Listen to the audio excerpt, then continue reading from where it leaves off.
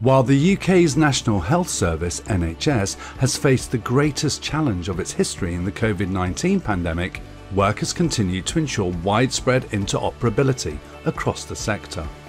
What is interoperability? It's where devices that are technically diverse interact with each other to provide services to users. In healthcare, this means secure access to patient health records by clinicians across GP surgeries and hospitals. It promises to improve the coordination of services, resulting in fewer delays. The road to establishing this system has numerous obstacles. The sensitive nature of personal health information has slowed adoption. Challenges include confidentiality and the issue of consent, a lack of agreed standards, and a shortage of technical know-how and skills. Can this transformation be made to increase social value?